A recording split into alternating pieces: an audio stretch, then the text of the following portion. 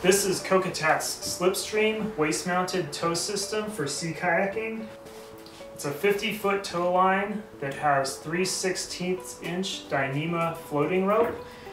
It has the option of being a 2-stage deployment. So to access the tow system, you would open the flap, and then you can pull out the nylon carabiner with float, and you can pull out the first stage of the deployment here. To access the second stage, you would just pull the quick release ball here and pull. And then you would open the envelope to access the rest of that 50-foot line. There's also a quick release adjustable on the waist belt. You can mount this on the front or the back of the life jacket like this, so it doesn't interfere. You'll notice that on the inside there's a flap that divides the first and second stage of the rope so they don't get tangled up.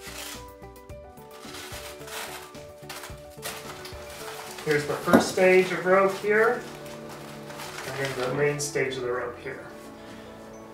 For more information, go to kokatat.com.